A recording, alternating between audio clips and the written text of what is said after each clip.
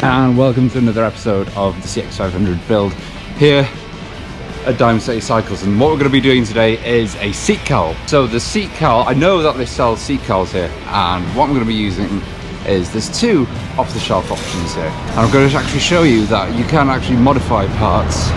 As look at this guy flexing his buns. It's like something out of Street Fighter. What we're going to be doing, in fact I think I'm down the wrong aisle. What we're going to be doing is, oh here we go, fabricating a seat cowl. There's different kinds of seat cowls that you can get, tracker seat cowls and things. But what we're going to be doing is using this one here. So you can see all these different cowls and versions.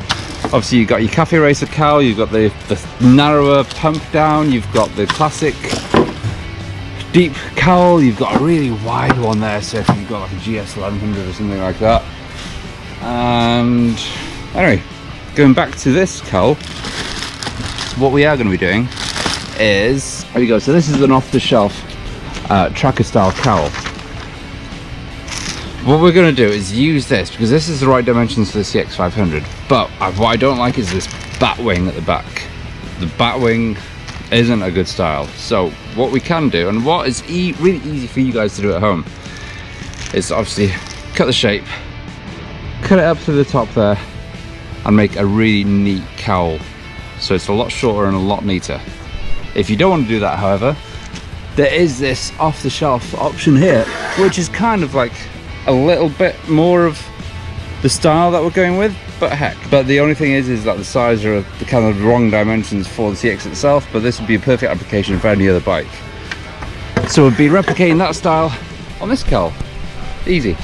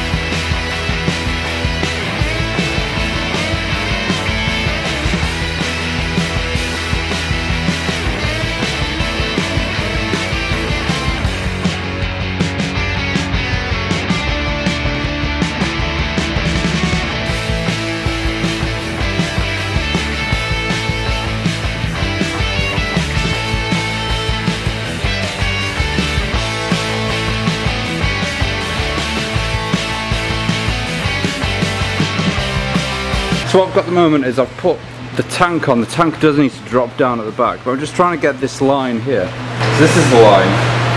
That obviously needs to come down. I've got this gap here, so what I'm going to do is slightly shave bit at bit, just trying to get this cowl to then sit over the, and just kind of take that line through. I don't want that massive gap there, I mean that's like 4 inches, I just want it to be neat and tidy across that.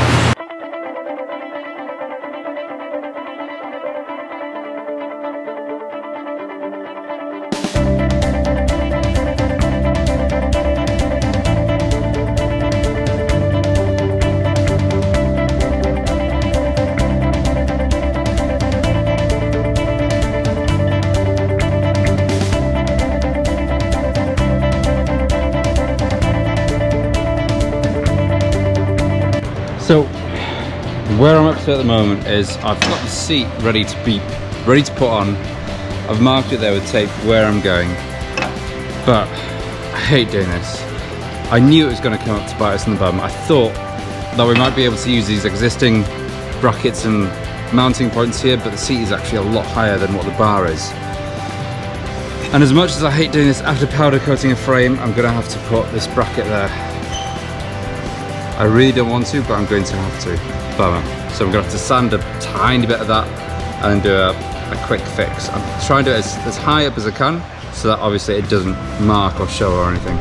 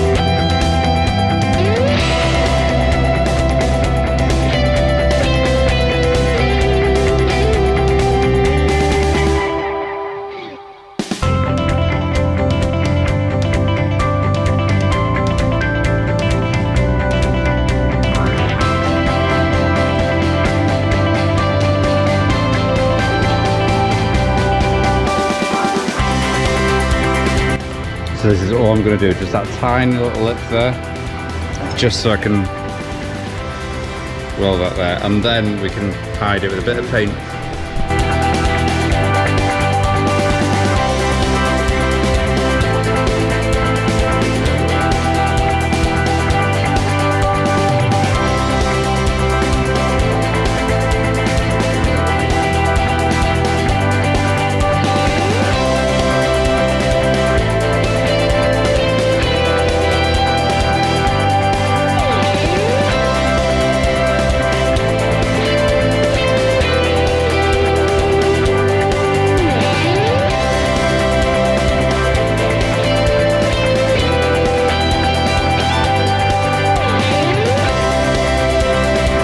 So that is all for this cowl episode. We've got the cowl fitted, and the next step, I guess, is to actually finish it, refine it, and then get it painted. Let's go out here for just a little bit of a breather.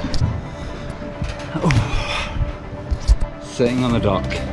So, next steps, I guess, will try and get the tank and the cowl to fit together, put it on the frame, and then we can actually do that and merge the two, marry the two, and just make sure all our lines are perfect. So that is the next job.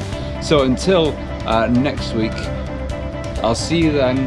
Don't forget to subscribe to Diamond City Cycles' channel, my channel, Instagram channel, both Instagram channels. Heck, follow everyone's Instagram channel that you want to.